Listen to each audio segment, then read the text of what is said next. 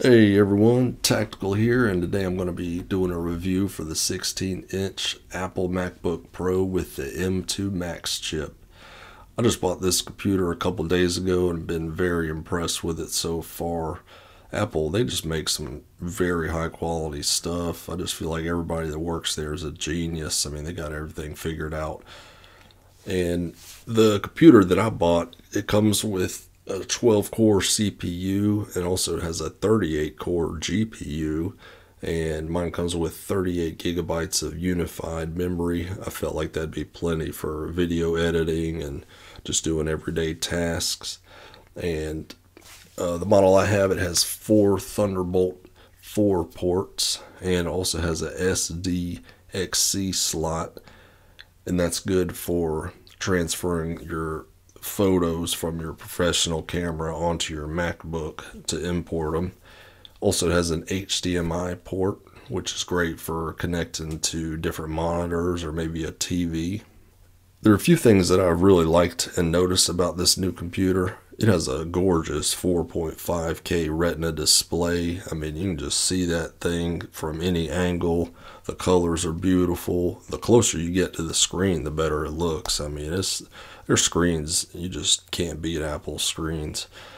And another thing is very light, which makes it very portable, easy to move from room to room, and maybe carry it in a backpack or take it in your car. I would just recommend getting a case just so it doesn't get scratched up. Also, another thing I love is the fingerprint Touch ID feature. Yeah, it's on your keyboard on the top right hand side, and basically you just touch it and that'll log you in. You can also make purchases using that. Yeah, it's great. Also, your Apple Watch can unlock your computer as well, and I definitely use that. That saves so much time.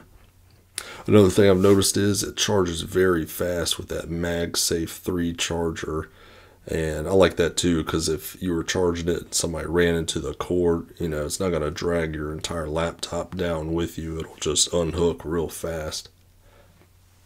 Connects to the Studio Display, the Apple Studio Display, using those Thunderbolt ports, and you don't even need to have your charger connected. If you're connected to one of those studio monitors, the power will basically transfer through that Thunderbolt 4 port. Another thing I've noticed is it is extremely quiet compared to some of these Windows computers and laptops by Windows. I mean, it is extremely quiet. It's probably the most quiet laptop I've ever heard. I mean, when you're just doing everyday things, it's not making a noise at all.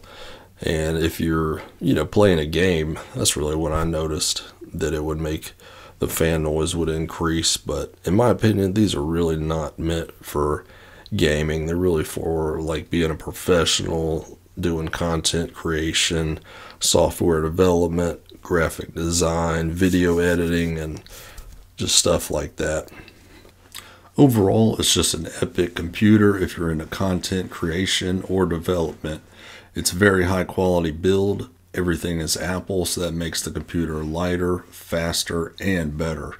The unified memory has been great so far, so no issues with that really. And I would buy it again if I could. So I appreciate y'all watching, and please be sure to like and subscribe if you enjoyed that video. And also, if you would like to see some other products reviewed, just let me know in the comments below. All right.